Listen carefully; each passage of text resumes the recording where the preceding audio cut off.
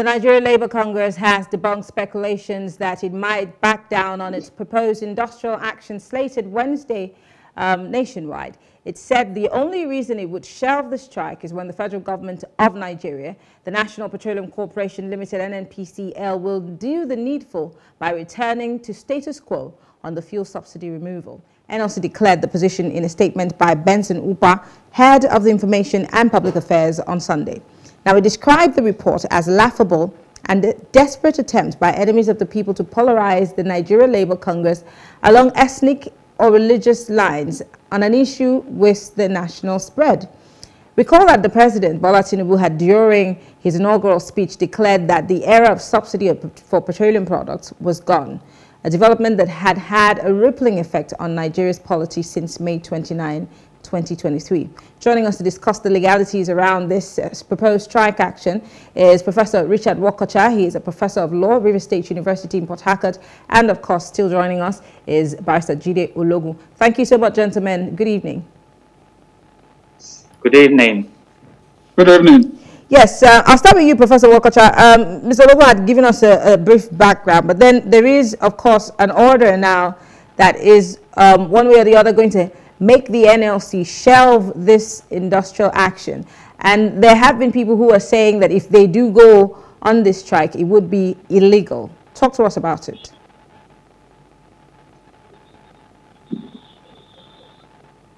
Hello? Yes, I can hear you. Go ahead.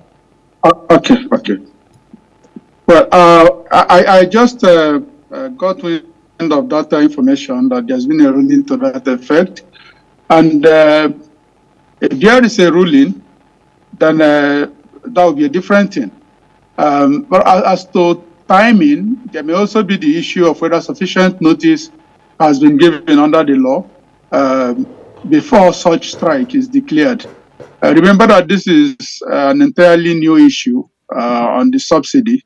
So it's not like a pending strike or a strike that has been on that was suspended, in which case it can be renewed at some point. So I think those may be the issues playing around the issue of illegality concerning the strike. Now, let's look at some of the demands of Labour. Labour is talking about government returning to status quo on the issue of fuel subsidy. They're also, the TUC, as we speak, are still in meeting with the federal government, trying to come to some agreement of sorts. We do not know where that's headed. But then, of course, let's not forget about the fact that they're still dealing with the issue of minimum wage. And in today's Nigeria, and I'm talking about today, as at today, the minimum wage of the average Nigerian or government worker cannot buy them fuel for more than 2 days. So if we're reviewing, the minimum wage, what exactly are we reviewing it to? And can government afford to pay minimum wage, even for the average person who's not necessarily working for government? But with the situation we have on our hand, it's no longer a question of whether we should renew and whether government can pay. There is no way you can be talking of the drastic effect of the removal of subsidy as the situation stands now, and you are conceiving at all by any stretch of imagination that things can stay the way they were with respect to minimum wage. That certainly will not work. So we must come to the realization that governments must be able to pay, and we must talk about a reasonable minimum wage now, even beyond what we were talking about before. Because you are no longer dealing with a situation where the cost of living is at the point where 30,000 naira per month was something considerable, which what we are dealing with now, the effect of removal of subsidy and its usual global effect on the marketplace. What you are looking at now is one that 30,000 naira will not be able to take the average worker to work even for 2 weeks. So we must deal with the issue of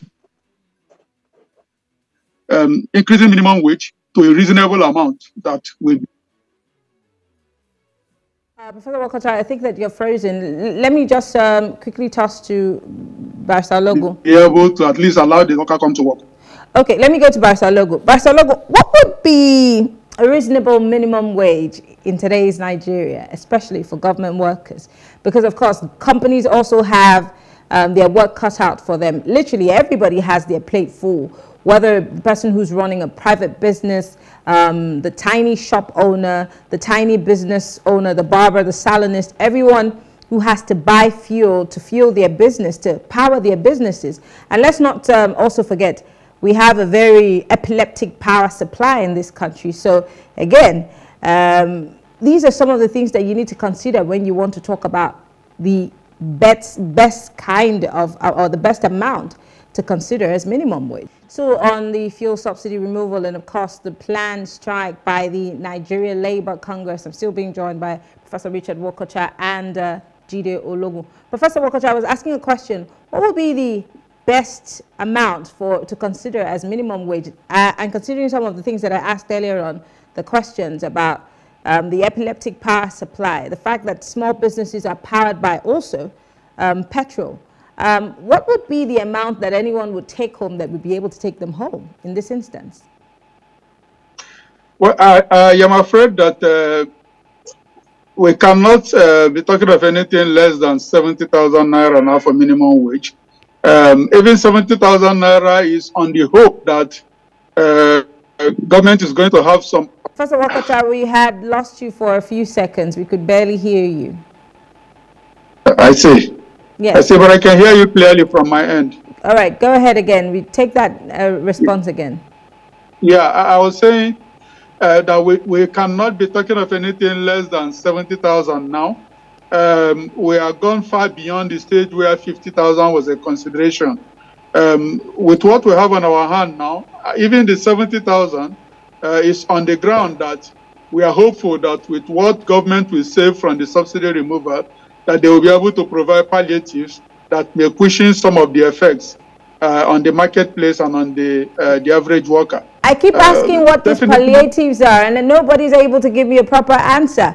What palliatives can the government of the day provide for us in the space of a month or two? Because until those palliatives are put in place, the average Nigerian is going to keep suffering and squeezing, you know, in the interim. So what are these palliatives that you propose? I agree completely. There's been talks about some kind of provision relating to transport. So if you have, definitely that will not cover all routes, but if you have a transport system that has something for workers, that workers can attend with their evidence of being workers, that they can attend, or taxpayers can attend showing evidence of taxpaying, for instance, something that can take them to work at less than what the market value will be at the moment, that will be a palliative that will be useful to ensuring that the worker can cope with the amount that is eventually paid, assuming we are working with 70,000 naira. Because the cost of transport is going to increase, it's going to deal with the cost of buying things in the market.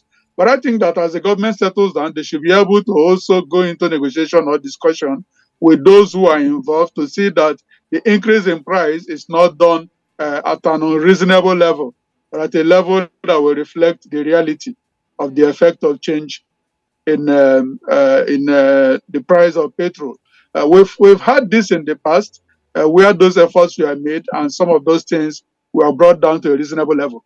So this is what will need to be done for whatever is eventually agreed on as minimum wage to be able to have effect on a positive effect on the worker, the average worker. That we also have to consider that this is the more reason why labor must go into discussion and negotiation with the government. They must be able to agree on palliatives that make sense. And until they come to that satisfactory agreement, I think labor will have to hold their gun.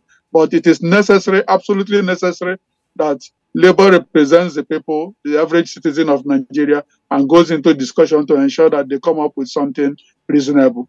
Otherwise, we'll just be hearing palliatives and we will have no hold or no grip on the exact thing we are talking about. Great. Barrister Ologun, you're back. Let me ask quickly before we wrap things up here. What do you think employers of labor will have to deal with now? Because going forward, a lot of people are unable to make it to work. Some can afford it, some cannot afford it. And this is just the beginning of the, the month. And before the month goes into, divides into half, maybe their salaries are all gone. What do you think that these employers of labor should be considering now to ameliorate the sufferings of their workers? And do we see job cuts happening? Do we see, and what should be the considerations for, are they going to be considering work from home 3 days? I mean, I think Kwara State government has implemented a 3-day working week, and then of course, so it means that you work for 3 days and then take 2 days off and work from home. Is this something that we can explore nationwide? Wonderful. And I think our experience during the COVID-19 lockdown comes to bear here. You have to create the hybrid working template concerning your HR.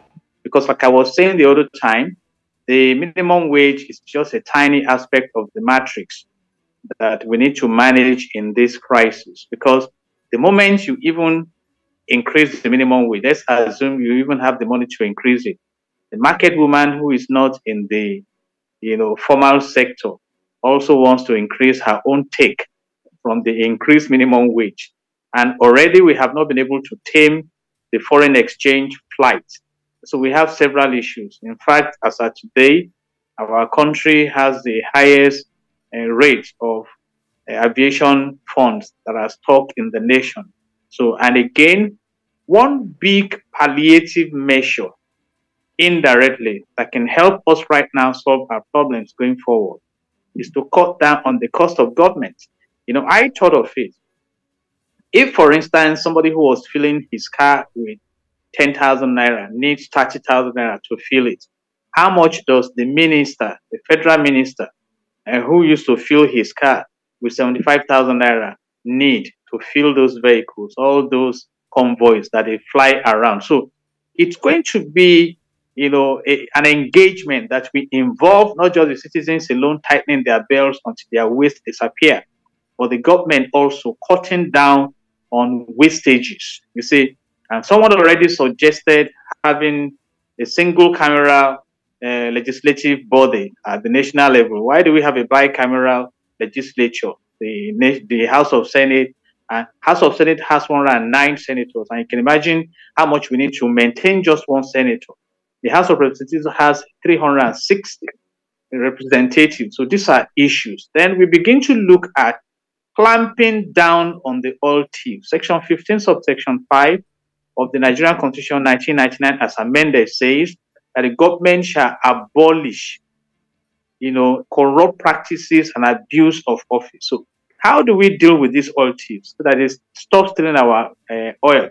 How do we revamp our refineries? The GMD of NNPCL Limited has promised that one of the refineries should come upstream by next year, another by year 2025. So how do we stop exporting our crude oil and importing the part of the finished products back to the country?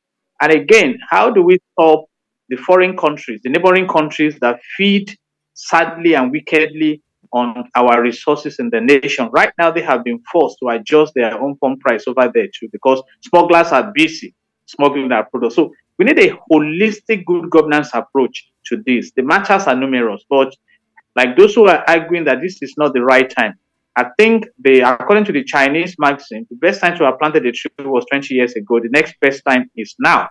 So I wish the government and the NLC and the TUC and all of them the wisdom to really negotiate bringing Nigeria out of the wood. I mean, it's so sad where we are right now. We cannot continue to pay lip service to our crisis. Well, we can just but hope that the right things will be done. But I want to say thank you. Professor Richard Wokocha is a professor of law at the River State University in Port Harcourt, and Jide Ologun is a legal practitioner. Thank you so much, gentlemen, for speaking with us on this.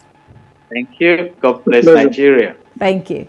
Well, that's it on the show tonight. We'll be back tomorrow talking for development. Don't forget, you can, of course, play catch up on all our previous episodes on Plus Politics. Just go to Plus TV Africa on our YouTube page. Like, subscribe, and follow all our programs. I'm Mary Anakun. Have a good evening.